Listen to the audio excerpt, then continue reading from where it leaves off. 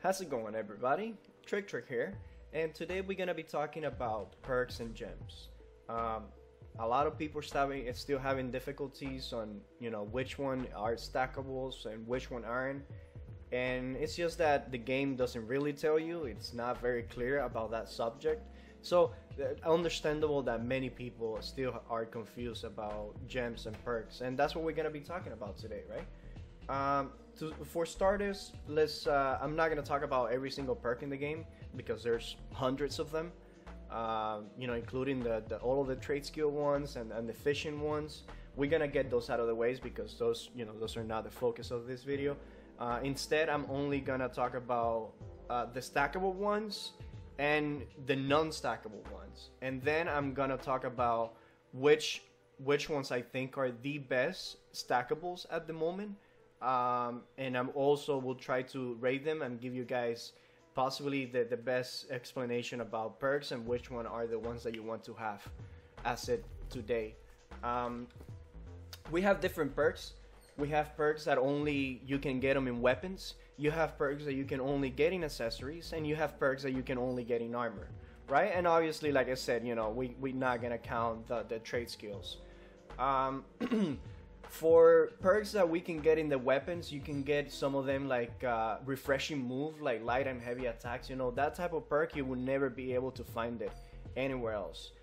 These are not stackable because, again, you can only have it on the weapons, and therefore only one weapon, you will have it outside.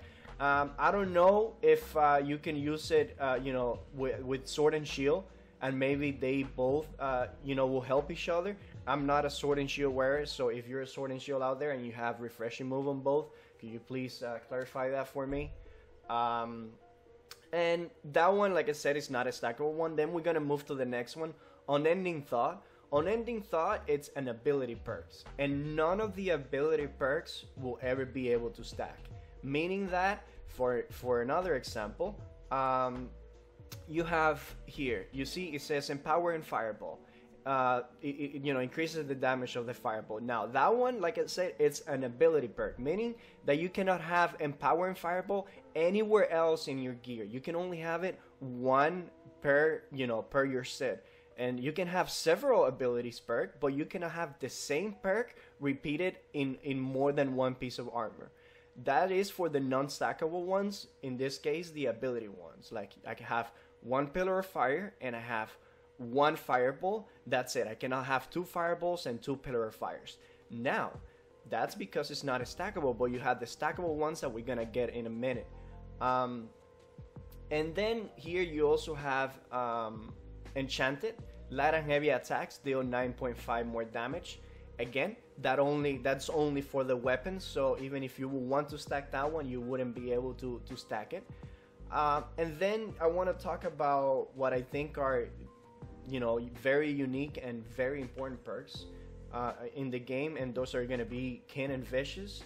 You could only get Vicious from weapons, straight up. You cannot get Vicious anywhere else. You cannot get it in your accessories, you cannot get it in your gear, you can only get it in weapons. King, in the other hand, critical chance, you can get it in only two pieces in the game. You can either get it in one of the weapons, or you could get it in the ring. That's why I would recommend anybody out there, but that is a DPS at least. I don't know how tanks and healers, I don't know how they play. Therefore, I cannot talk on their behalf. But if you are a DPS, you 100% want to have King in your accessory, at least, because it's 11, 10, 9% that you're gonna have that you cannot get it anywhere else. Like for an instance, Kin and Vicious, I have it here in my weapon, and it's because, like I said before in my previous video, I'm a critical mage, right? So even if this staff right here had Empowering Fireball and Refreshing Pillar of Fire, which will be a perfect staff, right?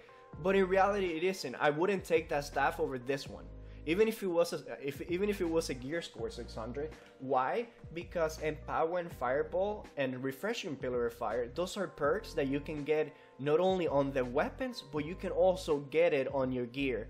And if you can get those perks in all of these here, but King, you can only get it in a weapon and a ring. That's why I will prioritize for you to get critical strike or critical damage in your main weapon. If you are a person that, you know, deals crit, there are many perks out there that will probably increase your damage more. But if you're interested in having crit, please, please, please remember that only in your weapons you can have crit rate and crit damage, and then only on the ring you can have crit rate. Moving on.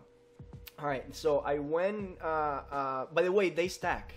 By the way, the from weapon, and this two right here, they stack. Now, the things that wouldn't stack, it's if you have king in your fire staff, and you also have king in your second weapon. It's not like you have, you know, a 20% critical rate or 22, whatever, if you have 11-11.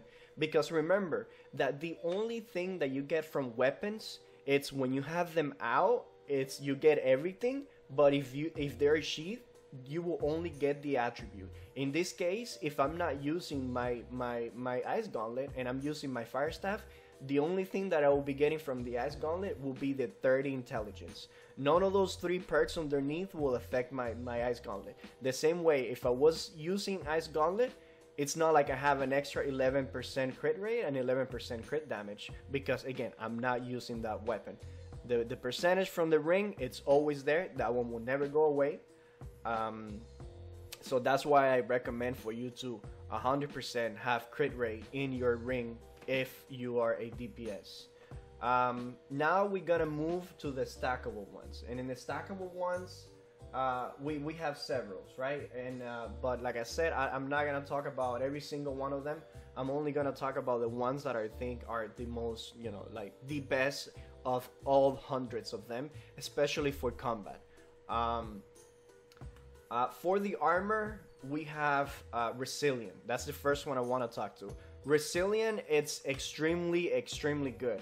Why? Because, you know, the critical hits, they deal less damage to you, and as we see, many people, including myself, enjoy the crit game. You know, the crit style, how you crit, it's like that gamble, and I really enjoy some of the classes that go the full critical way. I always enjoy that in video games. The critical meta has always been something that I like. Resilient, it's up there. If you are a player, right, that you're constantly in the front line and you're constantly taking hits and you're receiving damage, Resilient is probably the one that you want. That is just straight up possibly the best defensive perk out there for PvP, and I don't know if mobs they can crit, because, you know, when you get crit, you don't see a different color number, just the number is higher or lower. If you're critting, you see the orange number in comparison to the white normal damage. But if you get hit, you don't know if it was a crit or if it wasn't, unless you know exactly how much damage that weapon's dealing to you, but that is unrealistic. So that's why Resilient, it's the go-to if you are constantly taking damage. The next one I want to talk about, the armor, it's Vigor. Vigor, it's burn and bleeds and poison expire a little bit faster. This one, it's like in the lower side, you know, the spectrum. I will probably put, if I put Resilient in S tier, I put Vigor probably in C tier, right?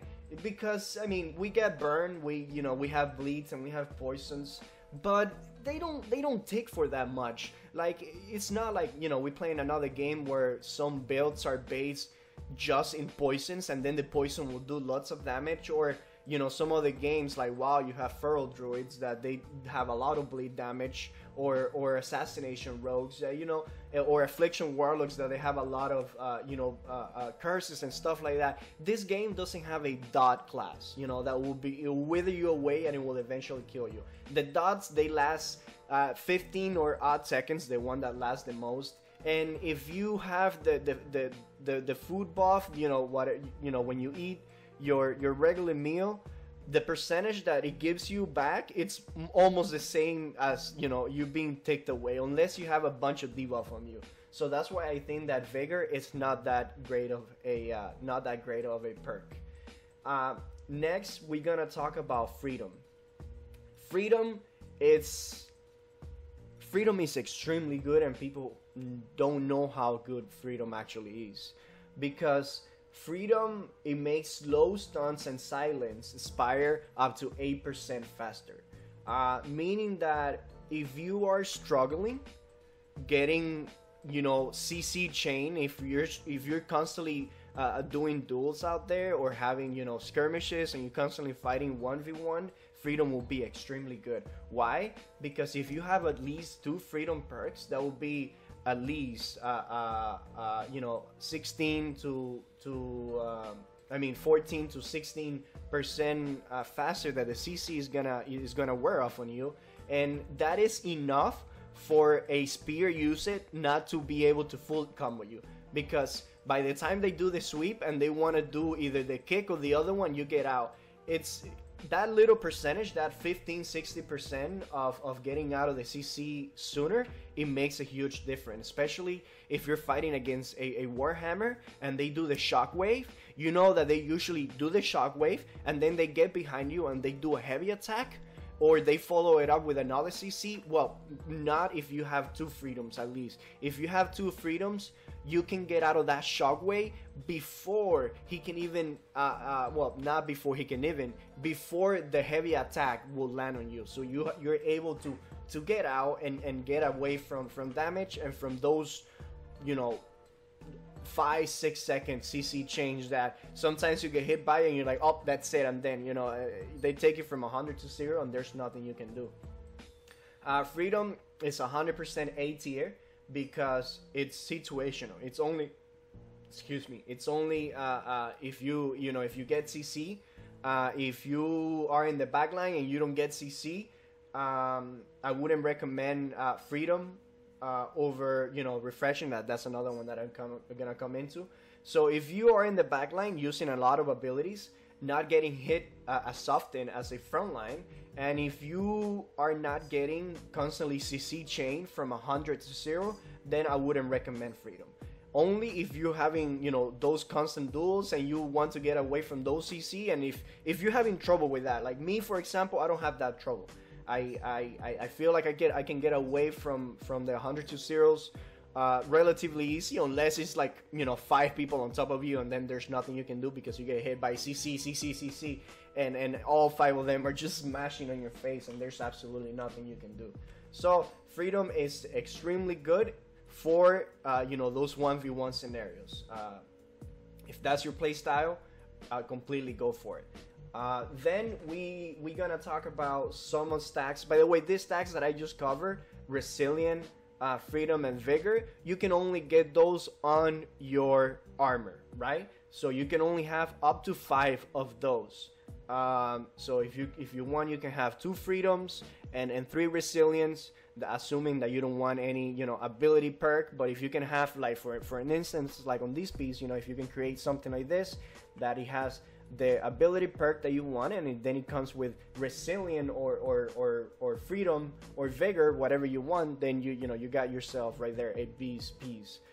Just like this one, you see it has the ability perk and it has the Resilient perk. So Resilient, again, Resilient, Freedom, and Vigor, you can only get those in your armor. Now, and those are stackable, alright? You can stack those 5 times in your armor, whichever one you want. You can stack 3 and 2, it doesn't matter. Now, the next 3 that I'm gonna talk about, the stackable ones, right, are the Evasion ones, which I think this one will be.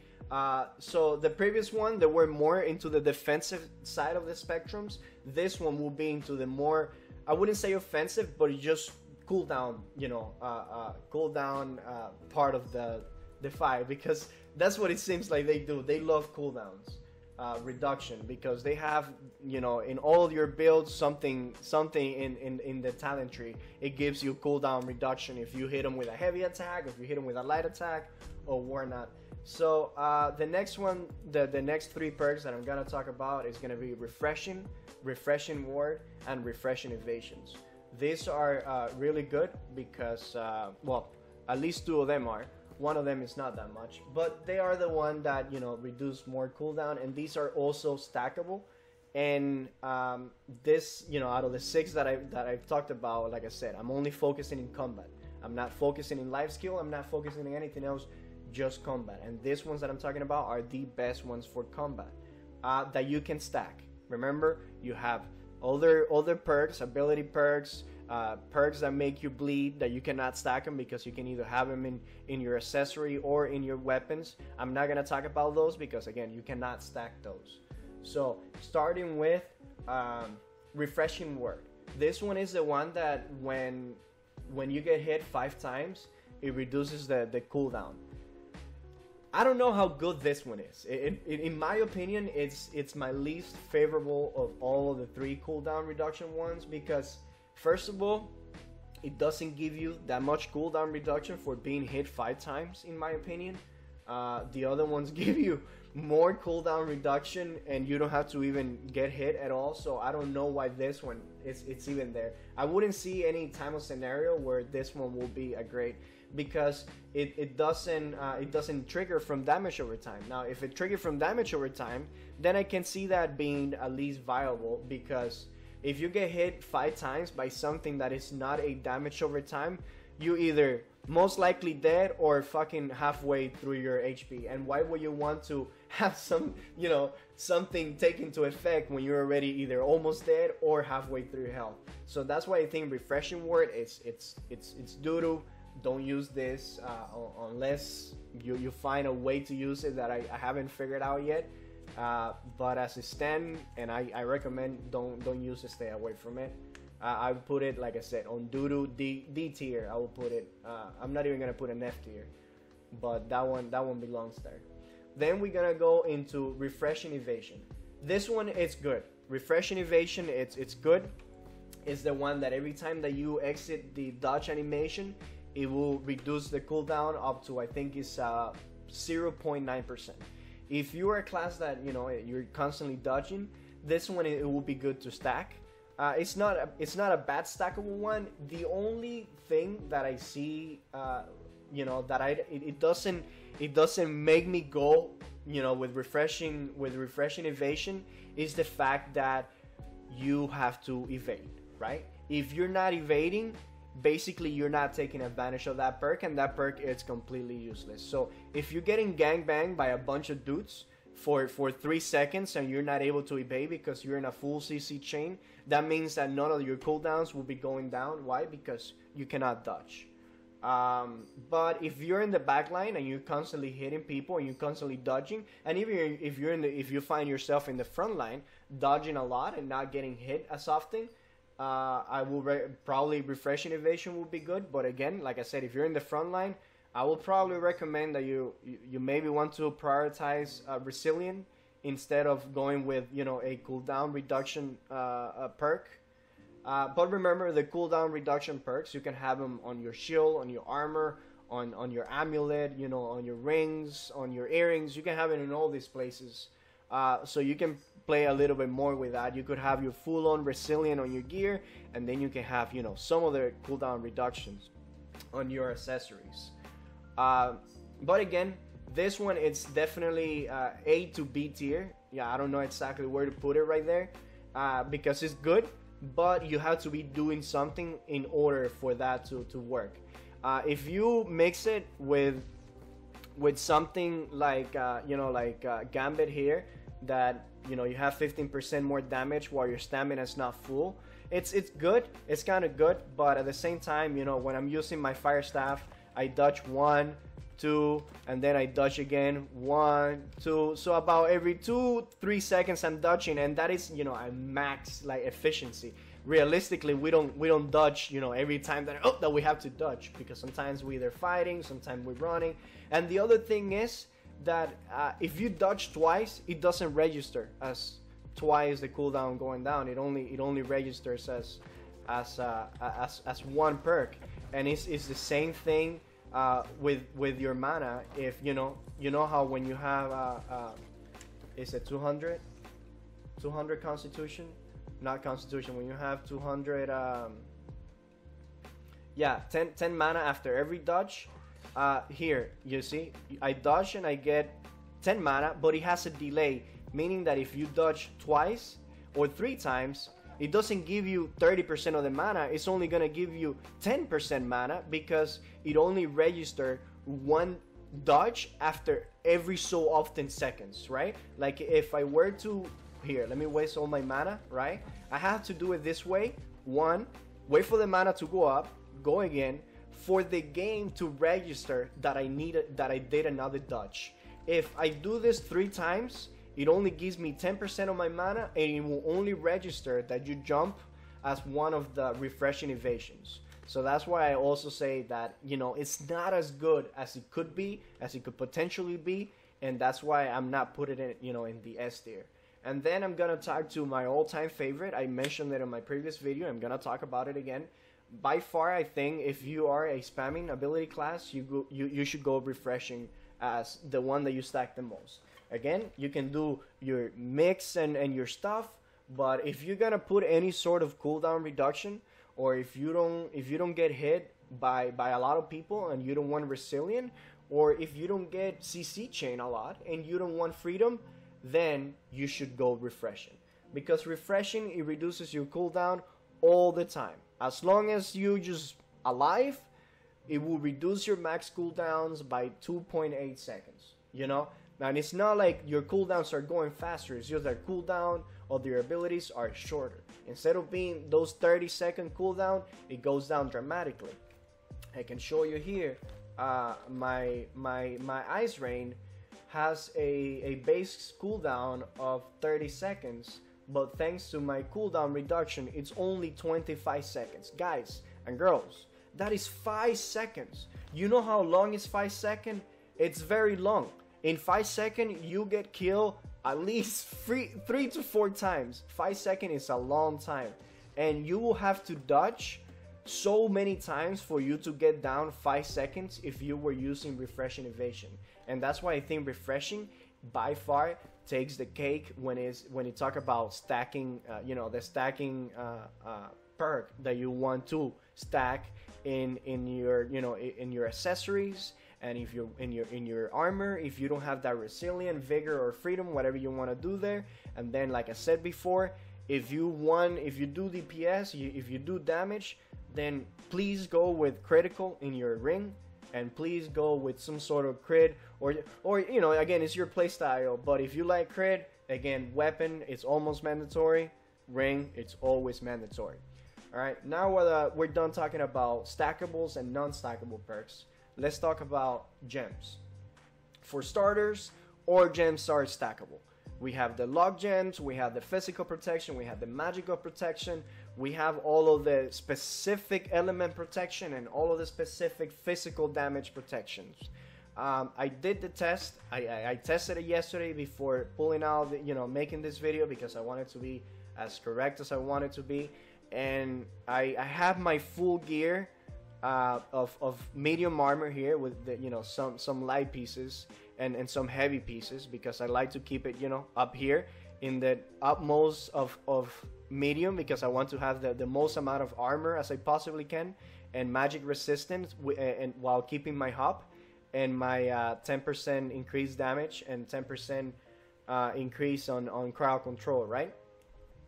So I did the testing yesterday, and with my full medium gear stacked with Onyx, which is physical ward, physical damage absorption, and at a 1200 of physical protection. I was dueling this person, and we did, you know, a lot of damage testing, and he was hitting me constantly, and I took some numbers down, and then I put a full heavy gear that had over 300 more physical resistance, but it had 0 physical ward, right? It has 0 Onyx. It was just straight up heavy armor with physical protection. And that one had, like I said, 300 more physical armor than this one.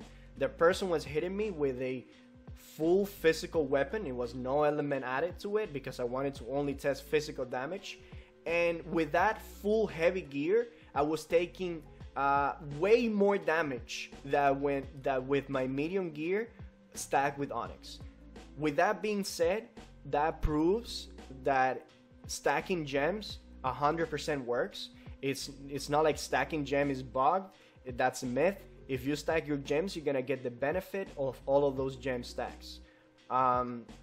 If you're having problem with magic damage, I would recommend you go full magic resistance or a mix of both, And again, if you're struggling with physical damage, then you should go with physical ward, which is Onyx.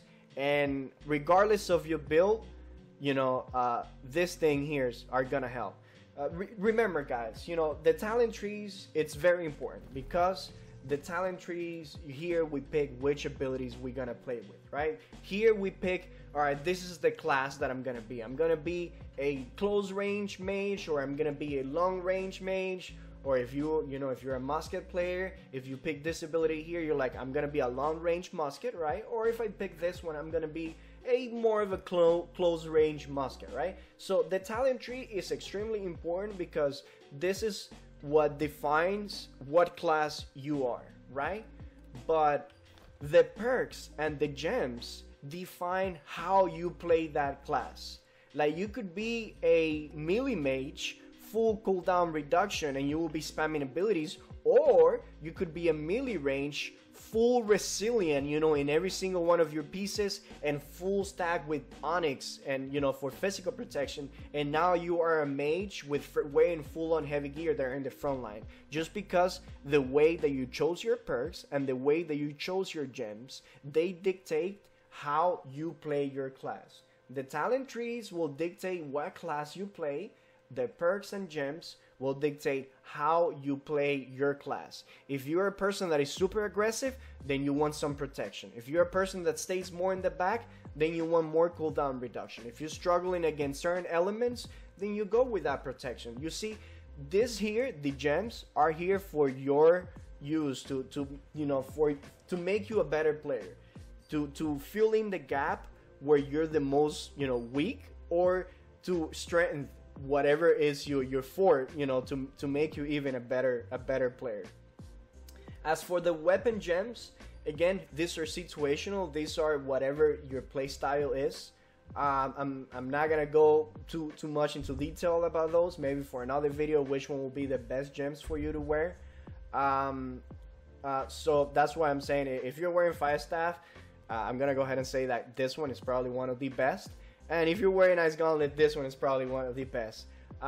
If you have your lock gear, then you should have your full-on, pristine pearls, and have decked on pearls in every single one of your lock gears, because, like I said, you can stack those gems, and you can stack the lock perk. The lock perk is also stackable, guys.